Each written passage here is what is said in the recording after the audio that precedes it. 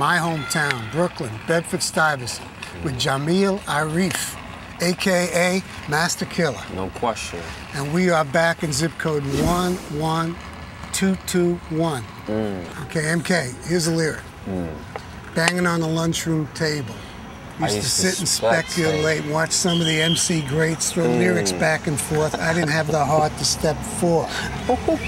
Where was that? What you know about that? I read about that. It's very, it's very profound, man. That's saying, hey, you knew you had it in you, but you didn't get it out yet. Exactly. That's like, that was my high school days. Yeah. It was, it was a lot of nasty MCs, and the lunchroom was like the battleground.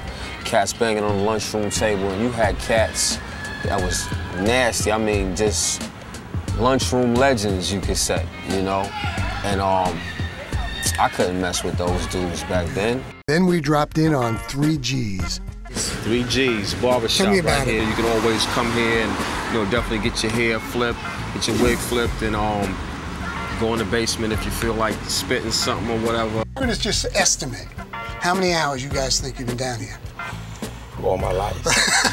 Feels like all my life. I know we talked about some influences that you had. If you could pick one, who would it be? I never looked at it like that, because really the Wu-Tang movement, I went in there and I did the chess boxing thing, but never really imagined the level of that things were getting ready to be taken to. I didn't, still to this day, it hasn't really dawned on me to the degree of how we might have affected hip-hop, worldwide. But, it's a blessing, and I'm very thankful and honored that I was a part of that movement. Everywhere I ever lived, I always go back. I keep a close, tight-knit with the people from my neighborhood. Anyone that you miss? I mean, just growing up, period, I got a lot of brothers that I miss, whether, not here physically, might have went back to the essence, or doing years, serious years. Coming to this house, what's the room that stands out? Well, my room was over to the far right. Right. Okay? I used to actually sneak out of that room.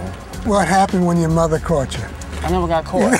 That's even better. I never got caught. I was always, kind of swift. You're in that house, and your mother's yelling out the door to you.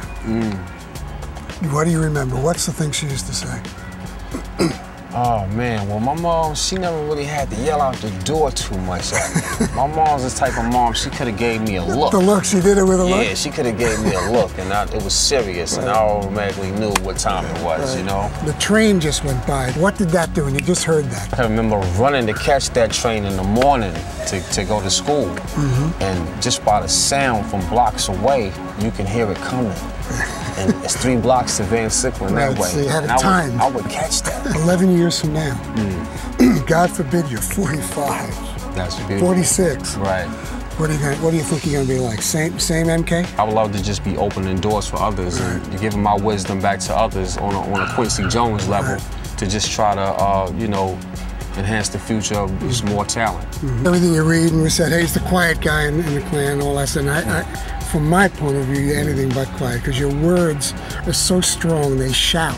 And today has made me proud to be Brooklyn, be from here, because you are a great guy.